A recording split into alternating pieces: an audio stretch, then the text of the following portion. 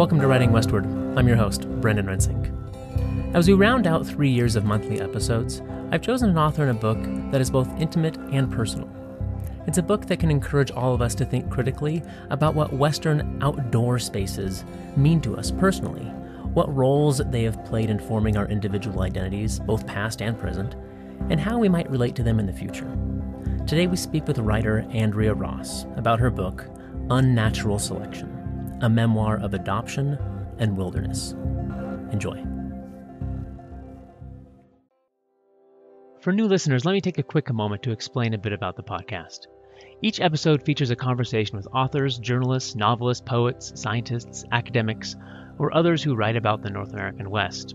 Our goal is not only showcase their work, but to spark curiosity among you, the listeners, to think more deeply about the region, its lands and environments, and the histories and experiences of the people who call it home. If a writer intrigues you, you can find links to their work in the show notes or at writingwestward.org. And if you have a moment, please do subscribe, share links with friends, leave us a review or rating on Apple Podcasts or whatever platform you're using to listen. Follow us on Facebook and Twitter, and send in some feedback. Writing Westward is supported by the Charles Redd Center for Western Studies at Brigham Young University, where I, Brendan Rensink, serve as Associate Director and an Associate Professor of History. For better or worse, this is a one-man operation, with me playing the roles of host, producer, sound engineer, and just about everything else, all of which entail tasks for which I have very little training. But I am passionate about the North American West, and all the work is well worth the excuse to read more and to talk to interesting people.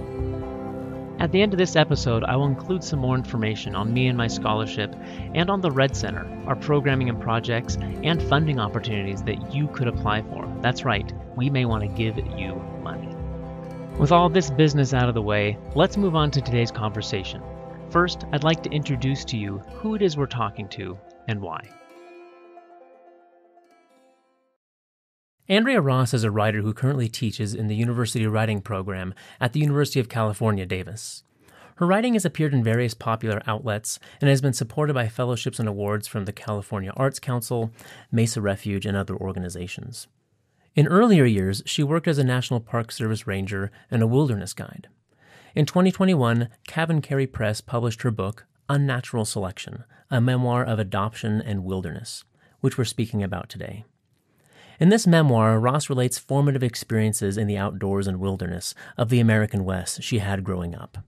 With the perspective of hindsight, she now weaves these together with the concurrent life events she had as an adoptee searching for her biological family. She sees how outdoor Western spaces provided her with a sense of belonging, identity, and even family as she searched for her biological roots. It is an intimate and vulnerable exhibition that invites all of us to pause and reevaluate our own relationships with the outdoors and explore what unexpected roles it has played in our own life journeys. Andrea Ross, welcome to Writing Westward. Thank you. I'm happy to be here. I didn't mention this before, but this podcast has gone monthly for the last 3 years. This is the 3-year anniversary episode, I guess. And I don't think I've told listeners this yet either, but I'm actually going to now pause the podcast for the remainder of the year because I'm going on sabbatical, and I'll start it back up next January. So you're kind of the ultimate last episode of the first 3-year run. Wow. Well, happy anniversary and happy sabbatical. And I'm really glad that I could slide in under the curtain before you close down for a little bit. Yeah, I have piles and piles of books that presses have sent me or authors have sent me to consider, and it's really hard to choose. And I'm not exactly sure why I ended on yours, saying, oh, let's do this one as the last one. But as I worked through it, I'm glad I did. It's a different book than most of what we've done on the podcast. It's very intimate. And I don't know, I think it's just it'll be a good one to end on for the season. Well, I'm really, really happy that you selected it. I know that it's a little different than some of the stuff, than a lot of the things that you air, because I listened to your podcast, which is why I thought to ask you. I really enjoy the podcast a lot. And I thought, well, it might be a little bit of a long shot, but I sort of feel like it fits. So maybe he will too. Well, it definitely does.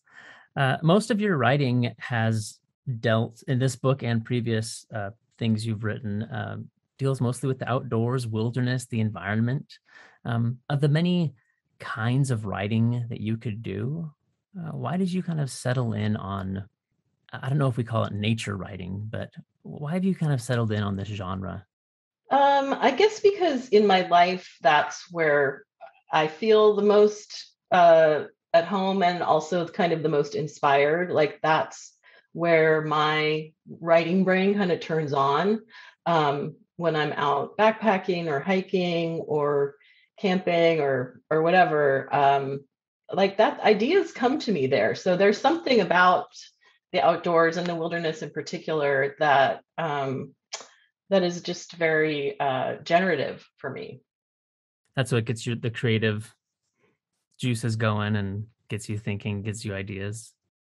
Yeah, I mean, perhaps you experience this too in the sense that, we have busy academic lives and that's a whole different kind of thinking. But when you're out walking in nature, you often have your thoughts to yourself, and that's when creative things kind of come to me. So At what age did you start kind of putting pen to paper in response to things that you had experienced or felt out in nature? well, I mean, the first thing that comes to mind is, there's every school kid was made to go sit and try to write haiku at some point. Perhaps maybe you remember this doing this too. So I remember that we actually went outside and sat by a creek and we're told about the 575 and the nature thing and told to just go to town and write haiku. I think it's very hard to write a good haiku. I don't usually try to write them now, but when I was 8, it must have made some kind of an impression on me because I still remember that, like that it was this moment of sitting and noticing. And that definitely carried through for me. So I feel like it's really been a touchstone for me for a long, long time. I remember when I was maybe 13 or 14, I was at a scout camp and we had to do this merit badge. I can't even remember what it was called. It was like environmental something.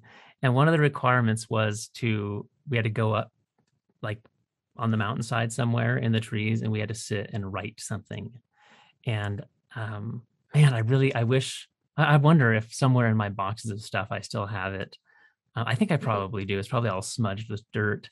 I remember sitting there looking around. There's in Northwest Washington, so there's ferns and moss everywhere. And I don't think I wrote anything very profound, but I do remember sitting there trying to like feel something, right? I was kind of like an emotional kid.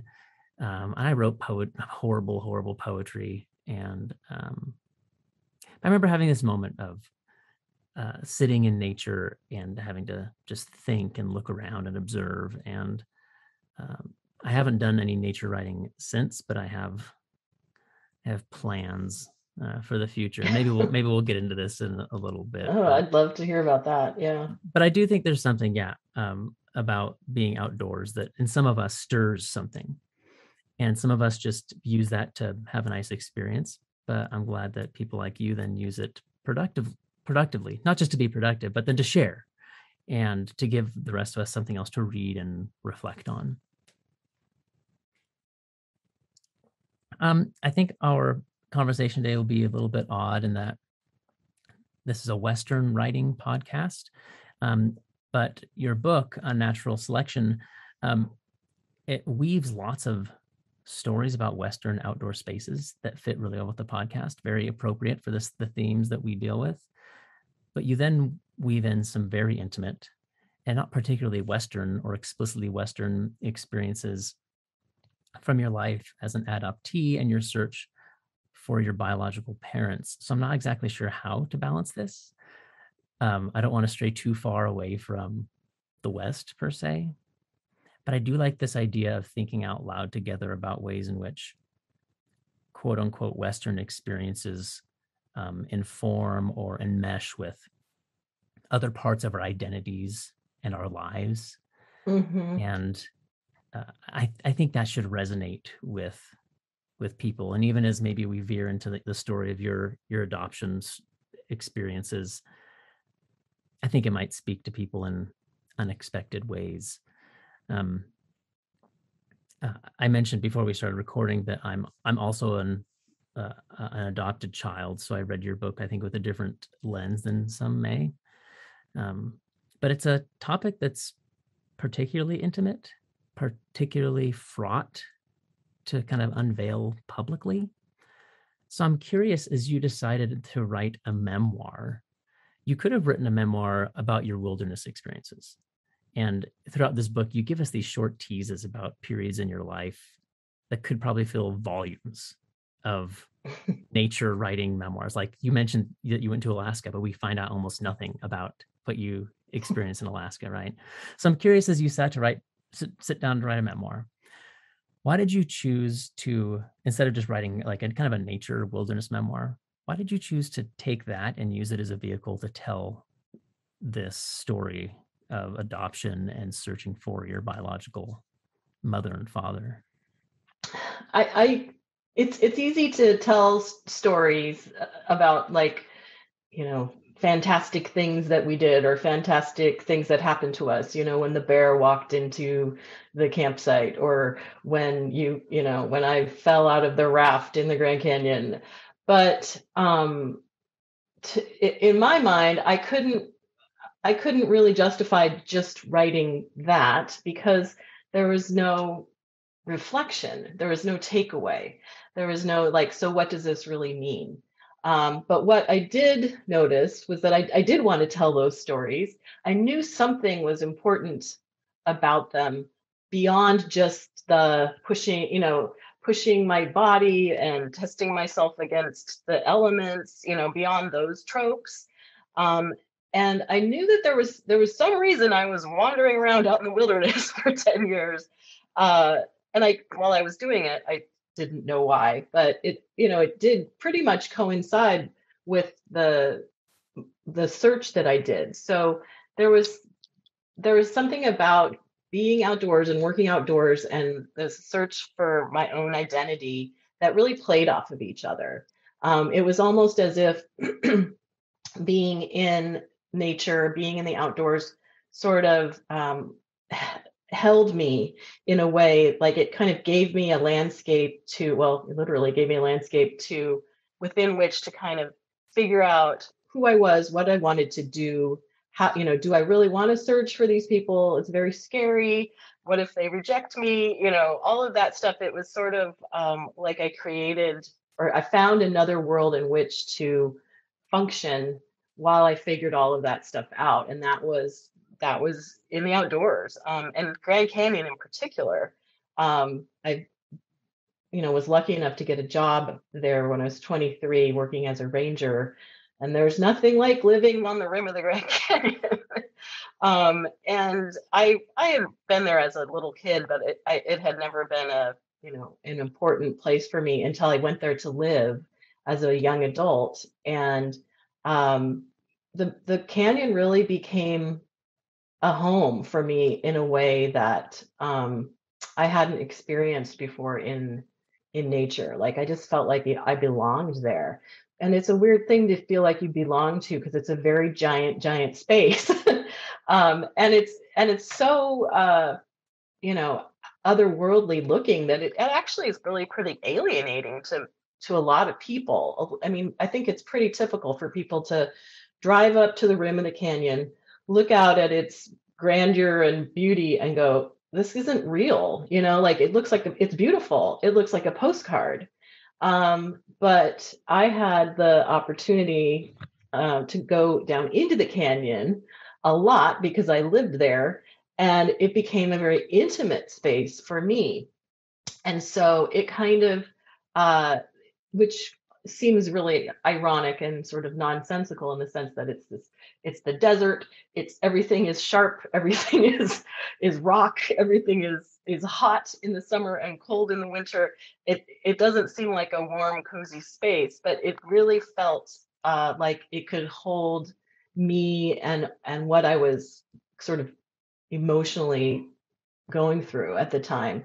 And so to me, like the Western landscape is just paired forever, here forevermore, with you know, how I can go out and sort of find uh, find my emotional center, I guess. Mm. It's interesting to think about some of these Western landscapes that just dwarf our humanity or our sense of, you know, importance in the universe, right? Yeah, you stand on the rim of the Grand Canyon, and where do humans fit into that? It's not Right. immediately clear. Um, as a child, you spent plenty of time outdoors, but going to the Grand Canyon in your early 20s was your first time being away from family. So, were you aware at the time that you were kind of looking for belonging or home or something to uh, attach to? Or is this something that you just come to, that you reflected on later as you sat down to write this book, or, you know, in the other interceding years? Were you scrambling for belonging as you, you know, did that year as a ranger? I think I subconsciously I knew that, but I definitely it was not a conscious thing. I was not like, I'm going to go to the Grand Canyon and find a way to belong. Um, I just I don't know. The time in our life that is the early 20s is just a really chaotic time in lots of ways, and so I was definitely not very self-aware, um, in a lot of ways. So it definitely was retrospective, like looking back on that period of my life and going, what was that about? And what was I doing? And, um, I thought I just wanted adventure, but I really, you know, looking back on it, I'm like, oh, I was just searching and searching and searching for myself, like, who am I? Where can I feel like I belong? Why don't I feel like I belong? Oh, maybe it's because you're adopted and you don't have any information about um, your biological origins. So there was just a lot going on for me, and I was not very self-aware about it. And we should note to listeners, this isn't to say that you were coming from a horrible home life. It sounds like you had a loving adopted family where you felt loved Absolutely. and Yeah. felt like you absolutely belonged. But there was this kind of great unknown kind of floating out there, um, that hinted at all kinds of possibilities, not just counterfactual, like what could have been possibilities, but questions about genetics and your biology and, Right. um, you know, what was passed down to you genetically. But I mean, beyond that, I mean, identities are as a complicated thing, right? Nature versus nurture and whatnot. Um, but it's at this time in your life where also you do start having some health issues, Right. and questions about an undiagnosed, which later you learned was an autoimmune disorder, but and you were kind of grappling for, well, where does this come from? And Right. faced with the fact that you have no idea. That's actually what drove me, you know, to start thinking about my biological parents and who they were as I got to my mid 30s. And I think I went snowboarding, and I hadn't been snowboarding for about maybe a decade or so. And I had a really great time. But for the first time in my life, I had the realization that my body was getting a little bit older.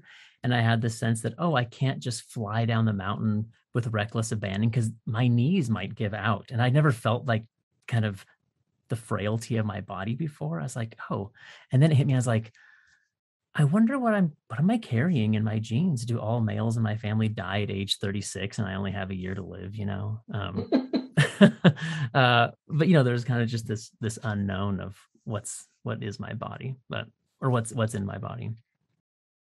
Yeah, and it's not something that people who are not touched by closed adoption really have much consciousness of. And it is such the great unknown, as you put it. It's such a big deal, and it's often really downplayed. in adoption life. And for lots of adopted people, it is a really, really big deal. And both sort of psychically, but also physically. Yeah. I mean, it's just a, nuts and bolts fact about, your health. It's like, oh, you need to know this information and you don't have any access to it. And so what do you do about that? Yeah, I think many people just don't ever, people who aren't adopted, they just never think about it. Um, I remember when I had our first child, um, and I'm holding my daughter, and this thought had never crossed my mind before. But I'm holding her, and it hit me that for the first time in my life, this is someone who I was related to by blood. Right. I'd never experienced that before, but I also it never even crossed my mind that I didn't have a blood relation that I knew. And it hit me. I was like, wow, like. Well, it is a big deal. So it's kind of like you said before, like, yeah, I grew up in a loving family. I was not abused, nothing like that. And so, and adoption was really normalized. My parents told me since since they got me that I was adopted. So it was never a surprise. Um, and so it really didn't occur to me either until I got sick, and I'm like, oh, am I a ticking time bomb? Like, you know, and so it's a strange sort of double life, I guess, that you can have a perfectly fine childhood and wonderful family, and yet there's this other really powerful thing happening at the same time that certain things will make you realize, like holding your baby and going, oh, this is the first time I've ever seen a blood relative of mine. Like, that's a super powerful thing that you hadn't had access to before. It just hit you like a wall, I imagine. I mean, I had the same experience when my son was born. Just like, wow. Yeah. This is a biological extension of me, and that's something that just people don't think about, or not that they take it for granted, but they definitely don't think about it. I'm curious that I spend a lot of time outdoors. It's my main hobby, trail running or hiking and stuff. And I have to do it. I'm compelled to, I just have to get out there, and I get cranky if I go for too long without getting out on the trails. And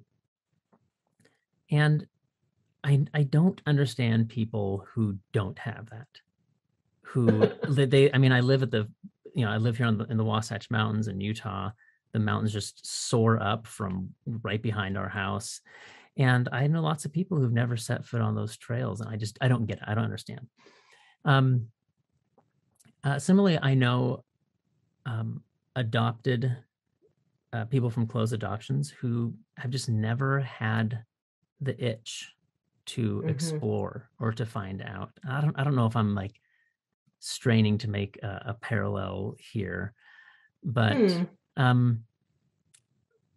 do you think that subconsciously, your desire to get out and explore, the Grand Canyon and other places you went, the search for belonging, do you think it was subconsciously informed by this kind of growing desire to find out more about yourself biologically? Is there some kind of shared impulse there? I do think that those two things informed each other for sure. I think that my drive to be outdoors and to have adventure and to have the most outdoor focused job I could find was informed by this need I had to also you know find out who I was. So those two things were absolutely intertwined for me, and I don't know which informed the other the most, which influenced the other the most, but to me they're absolutely paired in my mind, which is why I sat down to write about it, because I'm like, well, this is a pairing that you don't see too often in literature, or people talking about it. Really, it's like, when I would tell people, oh yeah, I'm writing a book about adoption and wilderness, and people would say, what's the where's the common ground there? And I'm like, well, that's exactly what I'm trying to figure out is why those two things were so intertwined for me. But thinking about it, there's a lot of very classic literature that kind of touches upon that sort of thing of, people needing to wander the desert, for example, to, find the true meaning of God, and the whole thing of, Moses in the basket of rushes or whatever. There's a lot of, stuff about children who are without their parents for some reason, in literature, and there's a lot of stuff about going out into something that is wild and unknown in order to find something that is internal. So that's kind of this classic paradox in literature, world religions, right? That the wilderness, right. the desert, the place where you're left just to yourself is where you truly maybe find yourself or find God or whatever it is. Mm-hmm. But it's not just literature. And I don't know if you're a religious person or not, but there's something about being out there with no one else around that it does something to humans. It sparks Mm-hmm. something within us. Is this speak to why you chose to move from just being a park ranger at the Grand Canyon answering tourist questions, to then seeking to become get training to become a wilderness guide, to do stuff more off grid and out there? Yeah. I wanted to push my boundaries. I wanted to see what I was capable of doing, partly because I had gotten sick and I had this disease, and I was very young and I didn't want to succumb to it. I wanted to somehow, show it who was boss, I guess. So part of it, that was me, trying to overcome the, fear I had of becoming, really, really more sick, I guess. So part of it was, testing that boundary. And part of it was, I think, a sense of trying to prove my own worth to walk the earth. I don't know if that makes any sense, but I think it's pretty typical for some adoptees to feel like, to question your worth, to question your value, because you have been, quote unquote, given away, right? And that, sets up a question of well, what's wrong with me? Why would somebody do that?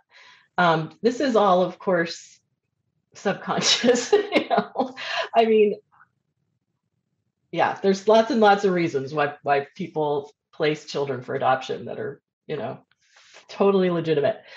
But it does have an impact on the psyche of the child, right? Maybe I am not worth keeping. Maybe I'm not worth being here.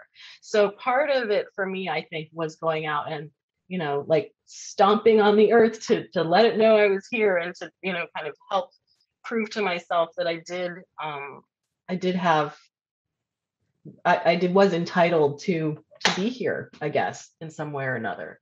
I mean, I don't think I explained that very well, but I don't think you can explain it. It's yeah, there's not really words for it. So you think that not just being a tourist guide, but the way out there wilderness experience was subconsciously a way for you to carve out your individual place in this universe, just as you, to prove I exist just as myself.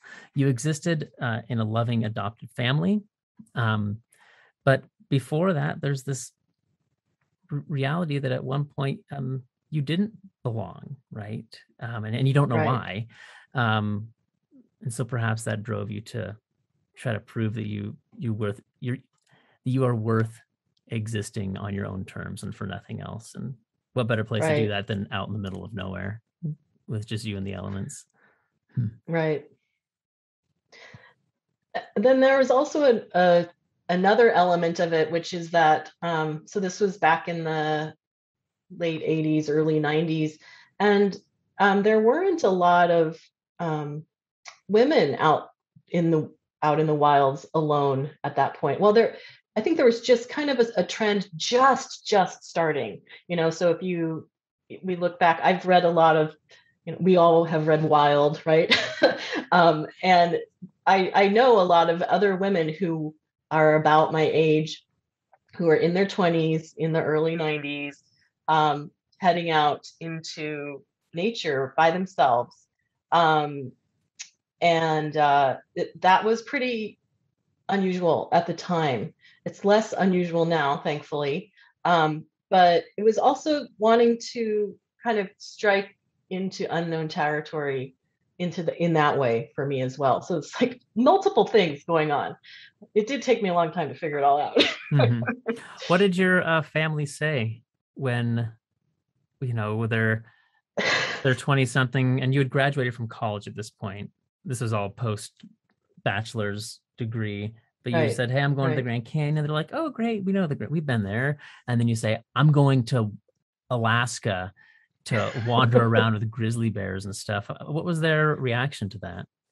I mean, and specifically thinking about like kind of this gendered aspect of like their daughter, right. because you had brothers as Yeah. well, but this is I had brothers too. their little girl Yeah. going out.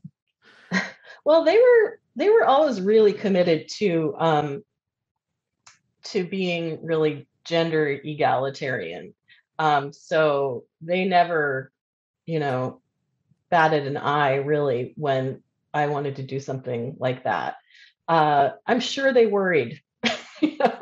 I mean, I'm sure they would have worried if my brother had gone out into the Alaskan wilderness for 35 days, but they wanted their kids to, to have the freedom to do things like that. And so they really didn't ever try to stop me at all.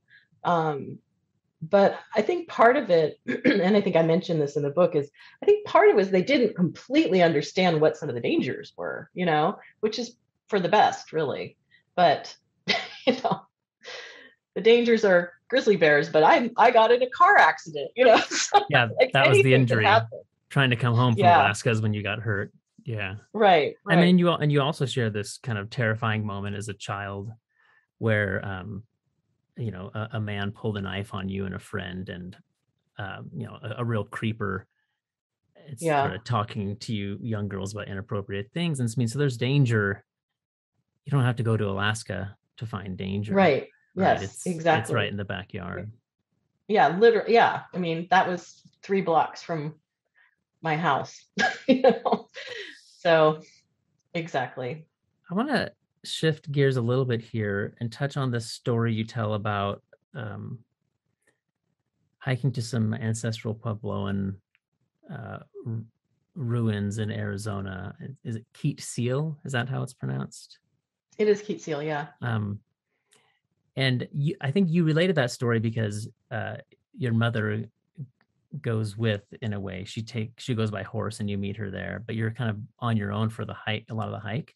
But you have this moment where you talk about finding, well, the Moki steps that you kind of want to climb up, the ruins, but then also there's a skull. There's human remains that you see in the canyon. And you bring up this idea, which then you relate to your search for your biological family, which is who has the ethics of who has the right to disturb the past, and who has the right to go barge back into a biological parent's life and say, "Here I am, you gave me up 35 years ago for, I don't know for what reason, but I'm barging back into your life." Is that something that you consciously wrestled with? This question of, should I go searching? Is there damage or harm I could cause in this woman's life? Did that weigh on you? Oh, absolutely. Yes. I would say that probably was what was the main thing that tripped me up and slowed down my progress or my search, was, thinking like, well, first of all, what if she doesn't want to be found? Uh, how will that would be just terrible for me. But also, yeah, I don't want to mess up anybody else's life. I don't know the circumstances surrounding her decision to place me for adoption. So who knows? It could be anything. It could be something that it's not a good idea to unbury the past. It's so it really did weigh on me a lot, and I think it does for any adopted person who's considering a search. And I think also birth parents have that same fear. They're like, oh, I don't want to mess up that, my child's life, and I don't want to disturb anything. And it is a big ethical question, and with no answer really, no one answer. And that, yeah, seeing that skull, and we had this little, debate about the guy who had found the skull was a ranger, and he wasn't sure he wanted to report it because he was afraid that the archaeology department would uh, disinter it, and um, he thought it should stay where it was, and then the other argument there is that well, then it's, somebody else might find it and take it, which would be awful, or, it might erode out and get stepped on by a cow or, or whatever and just be destroyed. And, like all of the angles of that, I do feel like kind of mirrored all of the angles of what if that I considered as I was thinking about searching and deciding whether I should. Um, who does have the right to disturb the past? Super interesting question to me. Yeah. And it seems like you approached it with great care and um, kind of deference to the potential disruption that it may have been causing in their lives when you did locate them. You had two many options for how to find them. You could just try to do all the research on your own, and with closed adoption records, that can be very challenging. Some of them have lots of information, some of them have none. Some adoption agencies might be really tight-lipped, and others might give you little hints. In Colorado, you had the option to go through what was called the confidential intermediary program, where a third party goes and does the research, contacts them and asks, are you open to contact or not? And you have that on the table, and then you related an experience you had rafting in the Grand Canyon, and almost drowning, and someone yelling, participate in your own rescue. And for a while you decide to go it alone and try to do the research on your own. Maybe tell us about this Grand Canyon story, but then how does this then relate to your efforts to, as they said, like participate in your own rescue or save yourself, or in this case, kind of find yourself? Right. So you want to hear about the Grand Canyon story? Is that what you said? Yeah. Give us the quick quick version. The quick there. and dirty. So so this is post Grand Canyon, then post Alaska, and then you had gone to New Mexico and gotten hired by a school as a guide, right? Yeah. And now you're down later than in the Grand Canyon rafting. Right. So I was with a group of friends, and I was just going to do the lower half of the canyon. So that means that the Grand Canyon is about 270 something miles from dam to dam, basically. And so I was just going to do the lower part, which meant that I had to hike in halfway through the trip and meet them down at the river. But the upper half still has big water, but it's relatively calm compared to the lower half. So the tricky part about doing just the lower half is that you get on the water and you're suddenly in some of the biggest water in the country. maybe in the world, I don't know, with very little preparation. You didn't have the And 3 or 4 days prior, like gliding exactly, right. along, learning how to paddle, or yeah. Right, right. So within an hour, maybe we were in a really big rapid, and our boat flipped, and so I swam it. And that particular rapid is known as a wave train. There's lots of ways that rapids can be rapids. Like they can be very rocky, or they can have holes, or all kinds of different things. But this one is known as being a wave train, which is, imagine the back of the Loch Ness monster, just like up and down and up and down and up and down. And there's probably like 7 or 8 of these giant swells and dips. And so our boat flipped in the first one. And so I went up and down all of the rest of them. And it's just huge water. So it was really, really terrifying, because I had to, I got plunged into the water in the troughs of each wave, and came up just barely, into what felt at least like barely in time to catch a breath, and then go over the top of the next one and down into the following one. So it was a real baptism. um, that very first day, first hour of that trip, of a week-long trip. And so, yeah. And so then when I swam out of the current, there's somebody is yelling, "Participate in your own rescue." And I was just so dazed. The water in Grand Canyon is freezing cold, really, really cold. I'm a little hypothermic. I'm in shock, kind of. I'm freaked out. And somebody is yelling, "Participate in your own rescue." I couldn't even make sense of what that meant. It was all I could do to like pull myself out of the water and sit on a rock, and try to figure out which way was up. So, metaphorically, that memory or that event really spoke to me in terms of, uh, you know, what do you do when you need something and you don't know how to do it? Um, and do you have to do it? Do you have to do the work yourself? Do you have to rescue yourself, or can is there some other way to get the help that you need?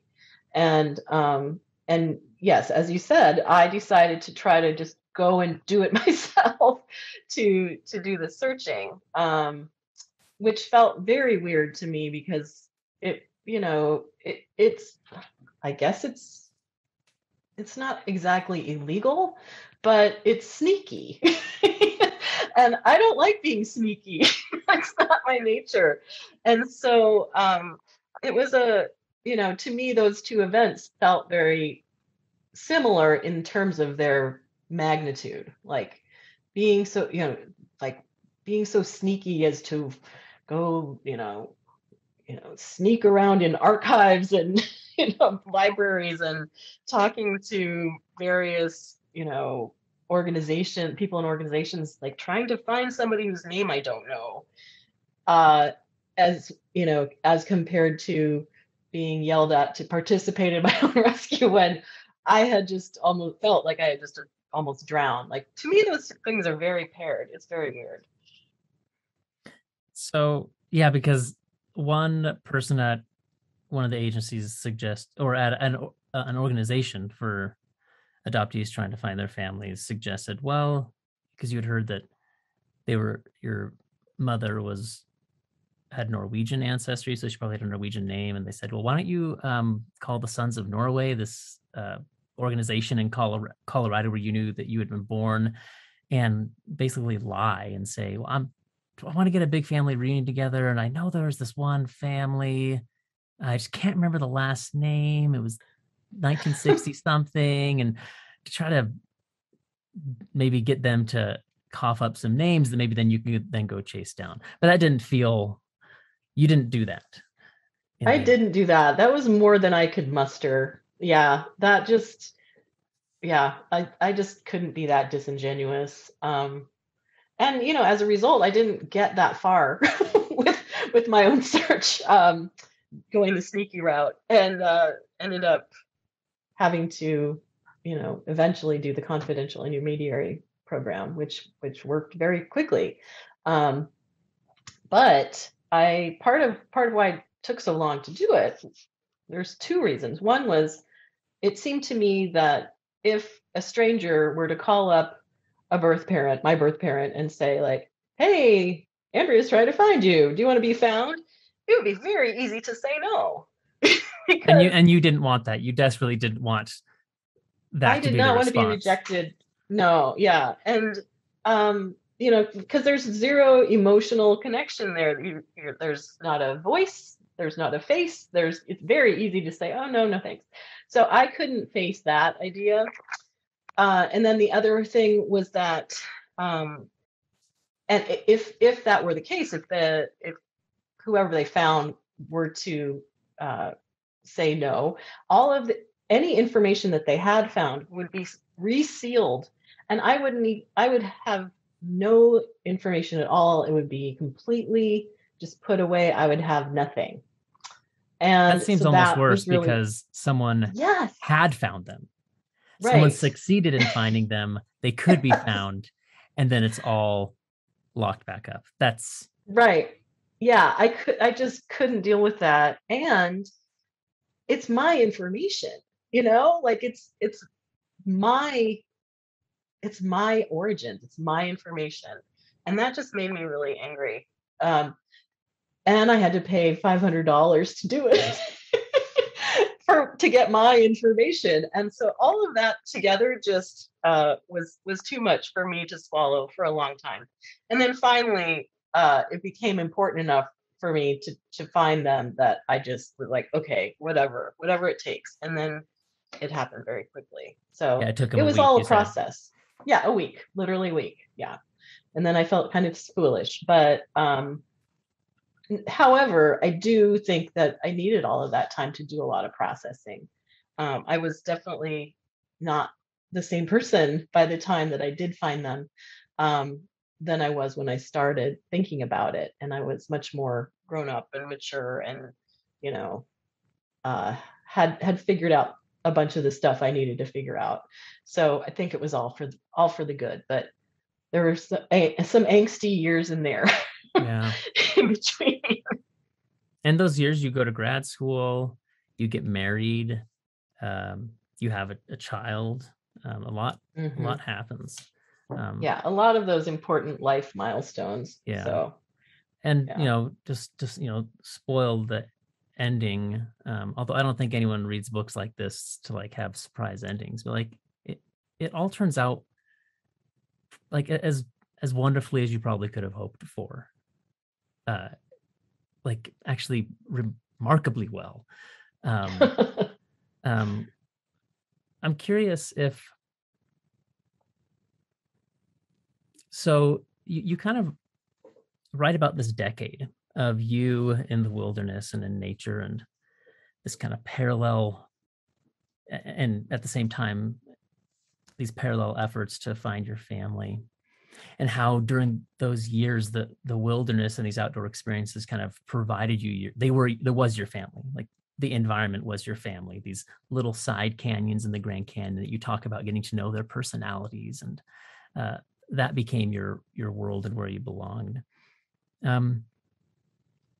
If you had found them and it hadn't turned out well, how do you think you would look back differently on that decade of being a wilderness guide, and how would it color your relation? Because you pitch the wilderness as kind of this interlude that became your family and then delivered you into, you have your adoptive family, then your family kind of world and belonging grows as you add the wilderness and the environment, and you have this enlarged family, and then it delivers you to an even larger one where you now have integrated in these multiple biological family worlds. If that last stage hadn't gone well, do you think your relationship today would be different with wilderness and the outdoors, or would you look back at that kind of middle period of your life differently? That's a really good question. I hadn't thought to ask myself that before. Well, I think that probably I would look at it as that decade as, um, you know, kind of in the same way, in the sense that it provided something I needed at the time. And by the as you mentioned, by the time that I did find my bio family, I was married. I had created family in a couple other ways too. I had my own little family. I had all these wilderness skills and all this experience in the outdoors that I could draw upon for strength and solace and stuff like that. So I think that I don't think I would look on it with with shade. I think I think it would still be this really important and useful period, or uh, tool that I used in my life Do you think to you'd be find using it meaning. more today? Do you think you'd be more outdoorsy today than you are? Well, that's hard to say too, because I am pretty outdoorsy still. I mean, it's still my favorite thing to do is to go backpacking. Um, but I am, like, a university professor, so like I have to spend a certain amount of time sitting in front of a computer and, in classrooms and stuff. Hopefully in the future, if we ever get to go back to school. But so I don't know. I think it really set me up as a certain kind of person who, it's my go-to for, like you said, for trail running and hiking. Like, that's what you do. And so that decade in which I spent a lot of time outdoors, I think cemented for me that this is my touchstone. So if I hadn't, or if things hadn't turned out as well, yeah, maybe I would have been driven um, to test myself against the elements more as a way of sort of mitigating some of the pain that would have caused. But on the other hand, maybe not, because I did already have, like, my little family that I started with my husband and my son, and so it's hard to say. Yeah. Sorry, But it's kind of a counterfactual question. It's impossible to answer that. But um, I was taken somewhat by surprise in that for most of the way you tell the story, it was really you thinking about your biological mother and, do I look like her? What did I, you know, what did I inherit? What kind of personality traits and things did I inherit from her? And you met her, and she's a wonderful, warm, loving woman, right? And then at some time, but you were surprised, like, oh, I don't look like her that much, and your half siblings, there wasn't kind of, you didn't see yourself in them like you thought. right. And then it's sometime later that you uh, do eventually meet your biological father, who your biological mother did not end up marrying, and they hadn't been in contact. And it turns out he didn't know that she had actually ended up having you. And I was surprised that you unexpectedly kind of found yourself in him. Like, you look more like him. You have uh, lots of shared outdoorsy interests. Um, did this surprise you at the time? Because you expected to find it all in your mother, not in this man Yeah. who had left your mother. Right. But you ended up finding a lot of yourself in him. How do you reflect on that? Yeah, that was ironic.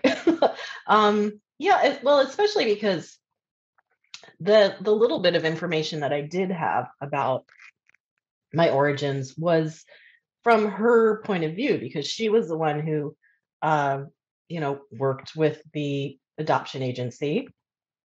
So all of the information that she gave to the adoption agency was, filtered through her lens.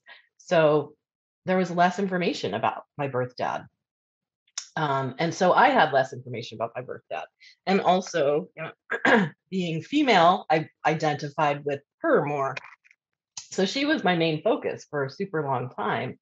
Um, yeah, and it was really kind of surprising for me to find that we were not, we didn't look alike, and you know, it was that we were pretty different. I guess I didn't really expect then, because of that, to find more similarity with my birth dad. Because I was like, oh, okay, well, I guess that question is not going to get answered by this search for, for biological parents. So that when I did meet him, and um, he has lived on the Front Range his whole life and loves wide open spaces, and shares my love of, like, that particular landscape of wide open spaces and desert, and stuff like that. I really wasn't expecting that. I was expecting more of the same, of just like not really, getting questions answered in terms of why I am who I am, or the way I am. And so it was kind of a nice surprise. Um, but very ironic. Yeah. Yeah, unexpected. There's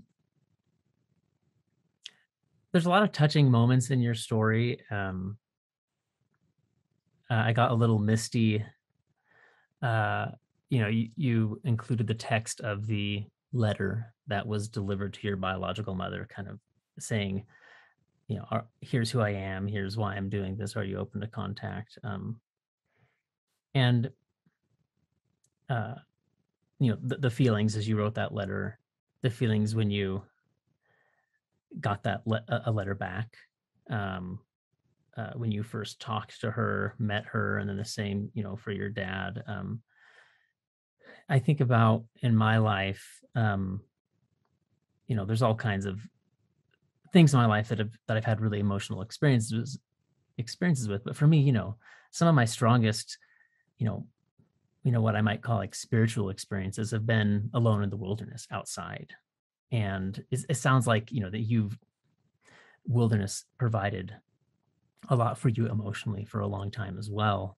I'm curious how you compare these, the fulfillment, the emotion, the sense of belonging that the environment, the outdoors provides you, kind of compared with now this enlarged sense of belonging and emotion from an adoptive and biological family. Mm-hmm. I don't know really exactly what I'm asking, but how do you compare these? And I'm not asking you to rank like what was the most intimate, emotional, or spiritual experience or moment I had, but how do these all fit together in kind of informing then who you are as a person, or reviewing your life, like what has brought you joy and fulfillment? Mm-hmm. Well, I think that what I thought of when you were speaking was the sort of the feeling that I get, that I think most people get, when we have the opportunity to go outside at night and quietly look at the stars. If we're lucky enough to live in a place where we can see the stars, um, and you are lucky enough to have a few moments to really just, lie on the ground and look up at the sky, there's that sense that comes upon us of, first, like, wow, look at all those stars, how far away they are, how infinitesimally small I am. It's this strange, like, game of perspective, like, wow, I'm a tiny, tiny, tiny, tiny speck in this giant universe. And then at the same time, like, feeling utterly connected to all of it. So first feeling kind of isolated by it, and then feeling connected to all of it. Like, to me, that's a metaphor that really rings true for how that my search and reunion process was, which was, at the same time feeling infinitesimally small and alienated, but also connected to something big and beyond. And so I guess that would be my answer. Is, and I think that's pretty universal. Like, for, everybody who goes out and looks at the stars has that strange feeling of telescoping back and forth between feeling teensy and feeling like part of something very great, very giant, and very wondrous. Um, and that was the kind of conclusion that I came to in writing the book, was that we have these very segmented or siloed or compartmentalized ideas about what is family in our culture, at least. And I was definitely persuaded by our culture's view of what is family and what is not family. And what I eventually came to understand was that we're all so connected, and to take out some of those compartments and to view it all as a one great wondrous whole, um, and to allow so many more people into my view of who is my family, was incredibly fulfilling and just so offered so much solace. Um, and all of that was constructed by my own brain. All of the separation was constructed. And it took a long time to pick that apart and get the feeling of like, oh, this expanded idea of family.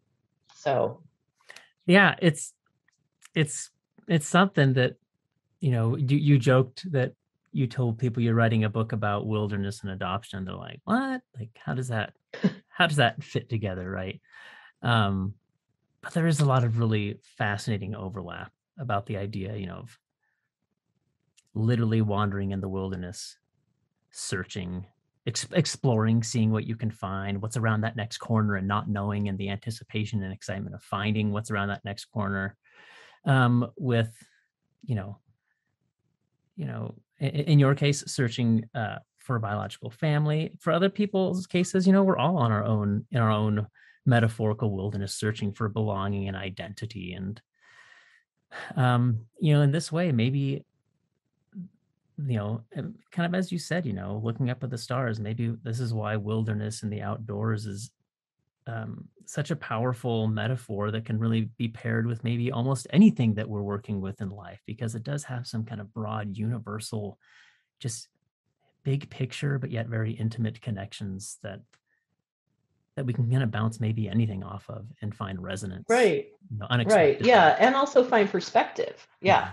Because when you look at the big picture, it puts, your small picture into better perspective. Like, oh, okay, this isn't so hard or so important or so overwhelming. Yeah. So yeah, I think so.